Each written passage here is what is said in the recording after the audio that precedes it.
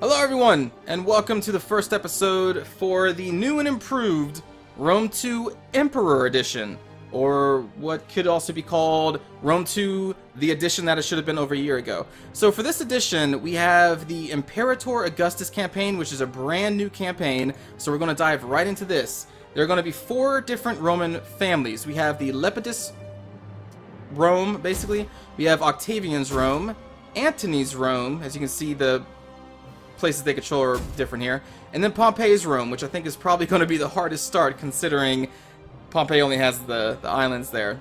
I kind of want to play as Mark Antony's Rome because Antony was, you know, Caesar's kind of successor. He fought with Caesar, kind of rose to fame with Caesar, and then managed to, I believe, kill Caesar's killers, right? Let's see, proved himself again through his subsequent victory over Caesar's killers, yes. So he kind of has, or does justice for Caesar's killers, so I kind of like that. So we're going to play as Mark Antony's Rome, but there are also Parthia and Armenia. We have Dacia. We have Egypt as its successor kingdoms, and there may be more races to this faction if they incorporate all the DLC factions they released, because I have not bought any of those DLC faction packs, so those may be in here as well if I had them unlocked. I'm not sure, sorry, but I never bought them. For the Britannic tribes, we have the Iceni, and then the Germanic tribes, we have the Marcomanni, which I'm pretty sure is new altogether. I don't remember that being a faction that's been released in one of their DLC packs, so it's very possible I may play them at a later time, because I think they're new. But anyway, for this one, we're going to play as Mark Antony's Rome. So, Roman legions, +1 recruitment slot in all of your provinces, 1 ruler. All Roman factions share a major diplomatic penalty with all other Roman factions. Cultural version. For Mark Antony's personal traits, disdain for plebs. Public order penalty, a minimum of -2 from presence of Latin culture. That's rough. +3 tax rate, and then Philhellenes, moderate diplomatic bonus with all Hellenic factions. Cultural affinity. Okay, that sounds kind of cool. We will play... Legendary?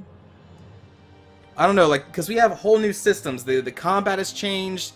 It's going to be a lot longer. Armor has been increased. Damage has been increased. The political system has gone over a huge rebalance. Now, from what they say, you're not forced into a civil war, no matter what. You can't actually kind of manipulate the political system so that you don't. So since all these new systems are here, do I play on Legendary? No, I'll play on Very Hard. I'll do that. How about that? We'll play on Very Hard for this one. Wrap my mind around the whole new changes of this Emperor Edition. Learn the political part of this game, because I have not had to pay attention to the political part of Rome 2 for like 8 months, because I've been playing the Radius mod, which basically just takes it all out, because it was stupid and broken. I hated their political system because it forced you into a civil war no matter what. There was nothing you could do to change that. I thought that was so silly. And at least now you have the option of maybe not doing that. But anyway, here we go.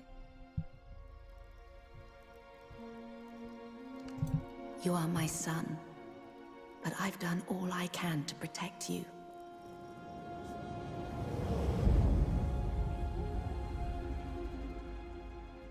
The gods smile on you, Octavian. You're a good soldier.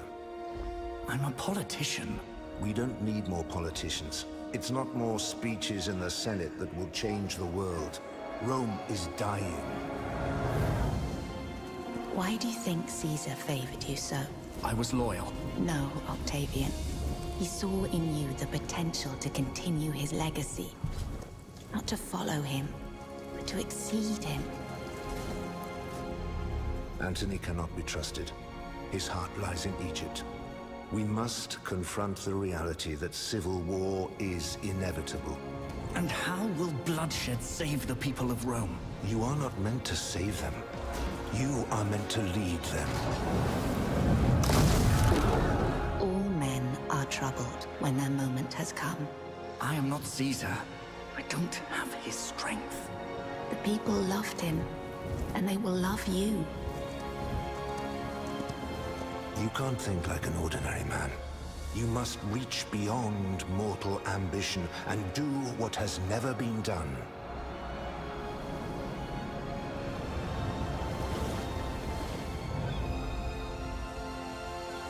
survive, my son, Rome must have a master. So they're definitely making this movie out to be just like Octavian versus Antony, which, I mean, that obviously happened. It's kind of funny that they didn't even mention Lepidus and the lion's share of the Republic and its challenges. You are locked into a deadly struggle with Parthia in the east. They wish to rob you of valuable client states. You may save them and counterattack deep into Parthian territory, or sacrifice these provinces to buy yourself time elsewhere. In the Balkans, your Thracian allies are threatened by deadly nomadic tribes from the north. Invading the region will give you a springboard to Rome, should your fragile triumvirate collapse. This, after all, is your ultimate goal, and should be pursued with unswerving dedication. Greatness beckons you. Follow its trail to the bitter end. Ooh, okay. So we start where, I guess, Macedonia was. Okay. Objective issued. Completely control 17 provinces either by direct ownership or through client state and military allies. Okay, so here we are. We have client states apparently in Thracia. Actually, let's just open up the diplomacy. Oh wow, those icons have changed. Okay, so who do we have? Antony's Rome. We are military allies with... Oh, sorry, defensive with Lepidus and Octavian. I'm sure that will break down eventually. We are currently at war with Persia, Palmyra. I always call them the elephant people. The Drangiana, Paradine, Charaxene, and Parthia. I don't even recognize some of these names. Alright, let me actually look at the map here. So... Oh, Judea. Wow. So we are at war with Parthia. Them. Oh, I wonder if these are client states of Parthia, maybe? How is that set up? Let's see.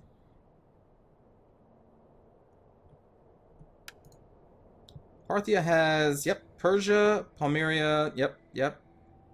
Okay, so I'm at war with Parthia, and then through them, war with all of their client states right back here. Okay. Antony's Rome. That's really cool. Your client states, oh my goodness.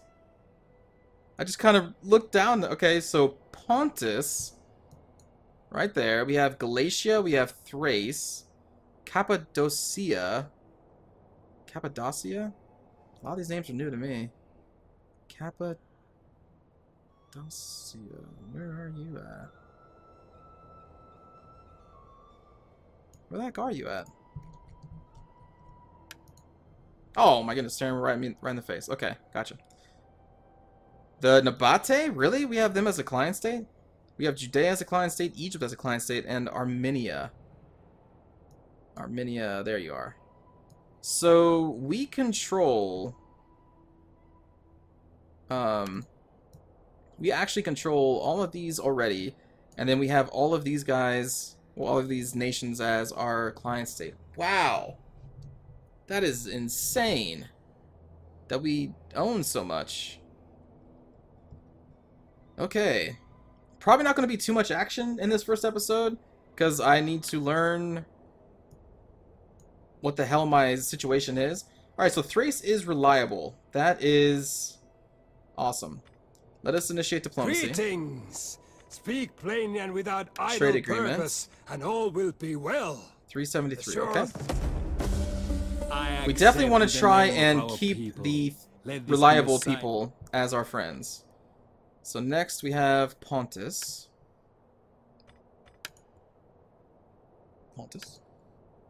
Treacherous. Okay. Not going to worry about them too much then. Galatia is reliable. They are also Celtic. So we may butt heads over that. Okay, so we are Latin. So Galatia is another one that we're going to want to kind of secure our friendship with. Trade agreement. By all the gods, your word hoard is golden truth. I agree with my heart and tongue to all you say. Thank you, client state. Ah, treacherous. Okay, well we can do trade, Welcome, friend. Welcome. Come, sit. Cool. I will accept this in my lord's I name, won't, for he trusts my judgment. I won't actively try to protect them. I'm not going to go after anybody who's not reliable. Especially not treacherous. Judea is treacherous. Interesting. They are in Eastern. Okay. Okay. But we can, of course, start trade. And burden yourself. We have so I won't try to protect them. Egypt I will, though, because that just makes sense. I mean, come on, Mark Antony and Egypt were pretty close, you could say. They are devious, but no, we're just going to have to kind of deal with it. Who do we have next? Armenia. Also devious. But they already kind of like us. Alright, well, we can't even trade with them right now. So the allies I want to definitely protect would be Thrace, Egypt, Galatia, right? Yeah. And luckily, those are the ones that are kind of the closest to me. So the other ones I can serve up as a sacrifice. Oh, wait, the Nabate, right. They're probably... Oh, they're unreliable. That's not too terrible. That's not too terrible. Okay. Pompey's room. Oh, cool. That looks new. Octavian himself. Hello, Octavian. How are you doing? Let's see if we can trade with each other. Greetings in the name of the state, and so forth. Now, what do you want? Can we not have trade amongst us two? No? We have no taste for your... Alright, well, that's enough on the screen for right now. We have 5,000 in our treasury. Predicted almost 10,000. Food surplus of 62. Technology. I'm sure this has changed a little bit. So we start with supply reforms and land management already researched. Okay, that's cool. Let's see what we got here. Manipular organization. Plus 25% ammunition for all missile units and enables the recruitment of rank 1 champions. Okay, we could then get morale and the practice field. So some of the buildings have changed. New buildings have been added. I think some buildings have been taken away. And just changes in general. Practice field will give us +1 army recruitment capacity. Which from that we can then go into... Target stand, practice castrum. +1 army recruitment capacity, 5% melee infantry melee attack. -1 food. Cav. Infantry defense. Combat posts. Okay, does this unlock any units? I don't think they would they? No. Yeah, okay. Alright, and then siege, we start with battering ram. Already. Interesting. So this will enable the building of the blacksmith. That's different, right? You didn't get the blacksmith through this tech, did you? Oh, I can't remember. Maybe you did. Then on the other side here, we start with iron tools. So we have slave trader, cool. Wealth from agriculture, okay. Shops, that's definitely new. What do shops do? 200 wealth from local commerce, -3 food. The kiln will give us 10% wealth from agriculture, 20% wealth from commerce, base wealth, and public order. Then the wine trader. Okay. Okay. That's definitely new. Stadium, what do you do? Hold on. Oh. Stadium. Auditorium. 80 wealth from entertainment and public order. Okay. Okay. Oh, whoops. That's our dignitary. Yes. And the library. Enameler. Whatever. Okay, so what does this do? Oh, we can get the mint. More commerce. And this is industry.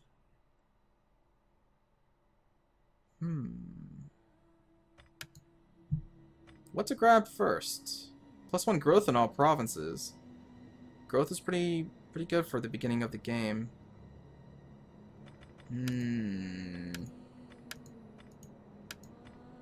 Let's do that. It's only going to take 2 turns. We'll get that next. Oh, shoot. Right, you can't queue in this game. Whoops, sorry. I've been playing too much Endless Legend right now where you can just queue up all your techs. Alright, so we'll start with that. So here's our capital. Holy crap. Okay. We get wealth. Unlocks recruitment of vigiles and levies. We have a practice field right here. We have the consecrated ground. Let's see. Currently -8 public order. Okay. Let's go into details here. Corruption -19%. Oh my god. -7 from cultural differences, taxes, and slaves. Great.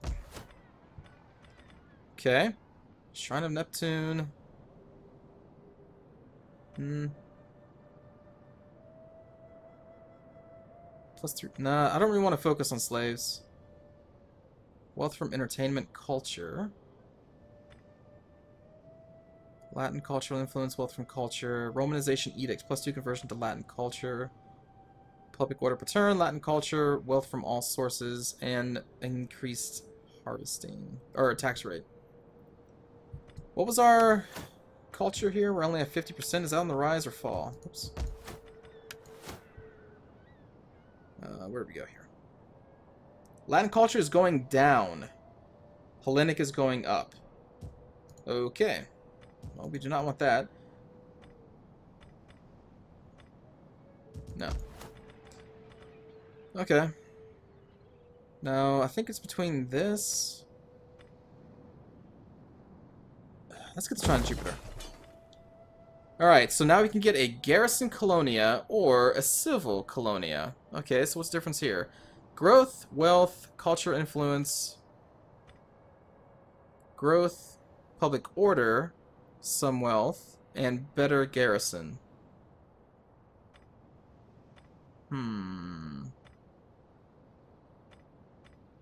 This gives us more wealth, which I guess makes sense. Gives us a lot more growth. Doesn't give us the public order per turn. But still, let's go with the civil. Well, hold on. Let's see if this what this goes into. Alright, so just provides a local garrison. Does it provide recruitment options? No. Come on, get back up. Okay. What about this? Local garrison. Alright, so we're not going to actually get any recruitment options from these things anyway. Let's start with the civil colonia, I guess. We also have a horse trainer, a field of Mars to get legionnaires. Oh, weird. Village vineyard. And it's purple. Oh, this is a village. Right, this is a village. What the heck? This has changed. So, wow. Okay, because normally these have the same icons as these, basically. But this, now they're all separate. Okay, so village horse trainers. So +1 growth, livestock, agriculture, level 1 horses, and provides garrison of that. And then the vineyard will give us wine for trade, public order growth, commerce. Okay. Wow, this is all different. Whew, and this is just the first damn city. Or province. Alright, let's go down here to Sparta. What is Sparta? Marble pit. Marble, -10% construction costs, 100 wealth from industry. Okay, we also have a field of Mars down here.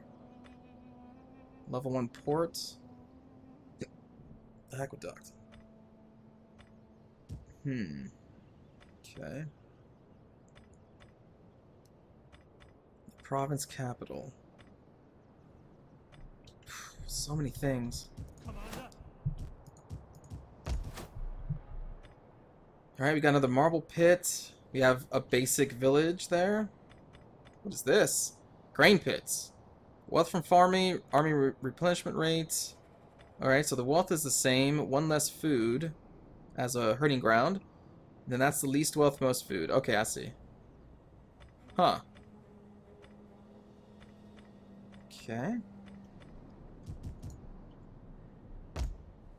That's, yeah, it's not us. And then we have a province down here. Industry. Okay. Wow, so many things. Only 1,000 left, and we have so many things we can do. What about these two? Start with the field of... Or no, it's a practice field. Fishing, marble, basic village. Well, it makes sense, I guess, to start with our capital. So we will expand here. And I think we'll go with a public forum for right now.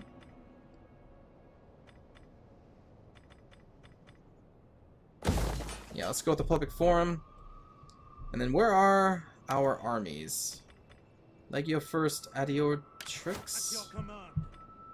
We have some Vigiles. Oh, jeez. I forgot how bad they were. Alright, and levies. Yep. Yep. Not that great. Oh my god, Vigiles. Our general. Legio second. Vigiles and those. There we go. Okay, at least we get an actual legionnaire. It's quite a jump. Oh my goodness, the upkeep costs. Whoa. No bonus for infantry. I heard that bonus for infantry has been taken out of most units in this game. They still have a pretty decent bonus for large, though. 47 attack, 35 weapon damage. Melee defense of 48, armor of 80. Health of 60. Armor of 80. As a basic legionnaire? I guess I did hear the armor has been upgraded, but holy crap, okay. And Velites. Your core spear throwers, or javelin throwers. And then up here we have more Vigiles and levies. Okay. Oh, jeez. Alright, so who... Are these guys at war with anybody? I forgot to check that. No, they're not at war with anybody. Neither are they, neither are they. Okay. Making sure there weren't any predetermined wars before we even jump into the game. Alright, let's, I guess, end the turn. Do we have any ships? I forgot to check that. We do have a spy. How can I be of assistance? In Egypt. Huh. Oh, wow. Lepidus' Rome is right there. Okay. Okay. Nasamones. Sorry. I need to know who they are tied with. They are at war with Egypt. Okay, excellent. But we are not at war with them. Right? No. Okay. That's a potential way of getting Egypt further into our side, is joining their war. Maybe it's a little too early to go to war, though. I don't know. I feel we would need an army in Egypt. Let's just ship these guys down there. Why not?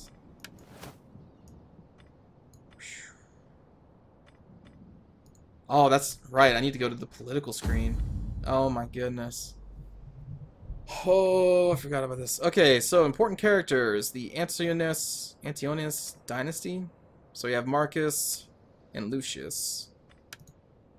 Marcus is a general. You are a statesman. We have in the other houses. We already have 2 generals, 3 generals, and 2 statesmen. Oh my goodness.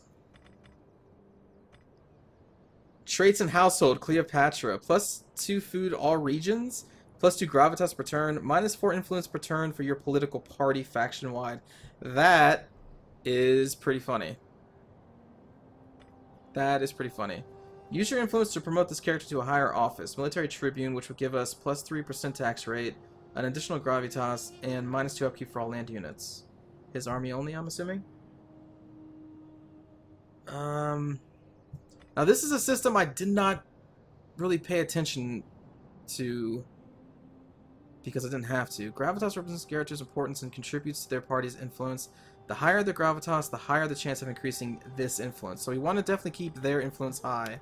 But already we have some high influence from these other families, particularly this person, which we would want to spread rumors about, but it costs money to do so. -9 senators.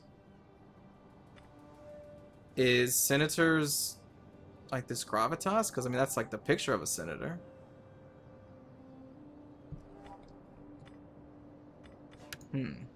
Whoa, okay, here we go. This is new, I think. Yeah. Influence. 65%. Oh, here we go. So we hold 327 of the 500 senators in, I guess, our pocket or on our side. Here's the Civil War indicator, which is awesome. You are supreme, holding the balance of power but without threatening anyone. Ah, I see. So we give just enough influence to the other houses to the point where they wouldn't want to have a civil war. Our influence is currently admired, which gives us more research rate, public order per turn all provinces, plus tax rate, and morale. And what is... Oh, is this just a visual representation? Oh, no, these are the steps. Okay. Beloved. Exalted. Peerless. So we are currently this far into Beloved, I'm assuming. Yeah. Cool. Summary. Imperium level 5. As your faction grows, so does the problem of keeping it under control. So the Imperium level 5 we're currently at. 15% public order penalties due to local presence of foreign cultures. +2 influence per turn to your political party. That's, I guess, a positive. Plus 48% political action costs. Plus 12% political incident occurrence. I guess that's a chance of negative political events happening. Plus 10% corruption in your provinces, which is bad. And expansionism, -10 to diplomacy with all factions, is what Imperium level 5 is giving us. Okay, I'm glad they break this all down. There's our influence, the House of Antony. And there's our Rome trait. Food surplus is giving us those things. And here's our diplomacy window. Again, this is basically a screen that I ignored for the past 8 months because I've been playing the Radius mod where all the politics were ripped out of the game because they sucked. So I'm pretty new to this. Okay. Alright, now, how about we end the turn? Never mind, let's not end the turn yet. I forgot, we do have to do edicts. Romanization. Commercial stimulation. Bread and games. Whoa, that's changed. 15% tax rate. That's gone a lot higher, if I am remembering correctly. Let's do this. And how many edicts can we have? Doesn't usually tell us, like, right there. Hold on. Edicts. 1 of 2. Okay, so we can have another one. Let's go into this screen, our province screen, see what else is giving us the most money. So, this province of Archaea is giving us a lot of the money there.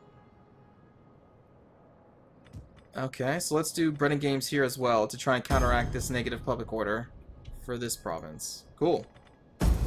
Boom! First turn, 28 minutes in. What? Longest turn. Oh! Really? What? The first turn? Octavian and Lepidus are going to war already? Octavian has no allies. That's odd. Lepidus has Octavian as their ally still. Oh my goodness. I don't want to... Oh, shoot. Do we piss off Octavian or Lepidus right now? I think we... Decline. Or maybe not, because Octavian was like our strongest opponent, or was Antony's strongest opponent, right? From what little I know, I'm not an historian. So maybe this is a time to bring him down. And I'm allies with both of them, so but I'm assuming I'm entering the war of Lepidus, right? On Lepidus' side? Okay. Wow, man, first turn. First turn, the factions of Rome go to war with each other, and Pompey's just sitting back down the islands like... It's like, let them destroy each other. We'll come in and kill them. That was pretty quick. This alliance is broken. Yep. As your power increases, so does the need to develop your military capabilities and civic infrastructure, which is of greater importance to you. Well, considering we're doing civic stuff, we'll boost that up. Okay. So now we are at war with Octavian's Rome. It's bound to happen sooner or later. It's a little faster than I had originally anticipated, but you know, hey, whatever. Let's go with it. Why not? Oh boy. Let's garrison a coastal city, because that makes more sense, I think. And I didn't even look at the military units, did I? Oh, and the stances. Oh my goodness. Forced March. I have not played with Forced March, because again, that's another feature taken out by the Radius mod. I forgot about this. Oh my gosh. Yeah, alright. Forced March into the city. That's funny. Oh yeah, we can rename. Household item. Traits. Okay. Okay. This army now, I'm thinking we actually keep up here, because now we're going to need all the help we can get. Let's move them up into Apollonia. And I will not force march them. Let us instead recruit some additional legionnaires. There we go. Recruit 4 of them. Let us focus still on the capital of Macedonia here. Expand that. And a meeting place. Wealth from commerce. I think this is going to be a commerce-focused area. Yeah, because we have this vineyard here. So yeah, let's go commerce in this province. So we'll grab the meeting place. You know, a meeting place. Do we upgrade? Let's upgrade the settlement, the vineyard, to a large vineyard. And, war dogs. Wow, we can get the first cohort and legionary cav from this. From the Manipular barracks. Yeah, let's go with that. Seems to be a good place to have that kind of barracks, considering how close we are to Octavian's Rome. That's a good call. Oh, Navisos. Whoops. Lead mine. Okay. Sure, let's expand you, and then we'll grab a pit mine. Why not? Why not? Although public order is kind of a problem in this place, actually. Now that I think about it. Hold on. Let's grab a consecrated ground instead. Yeah, I think that'd be better. Okay. Whew, so much to do. Let's upgrade this city to...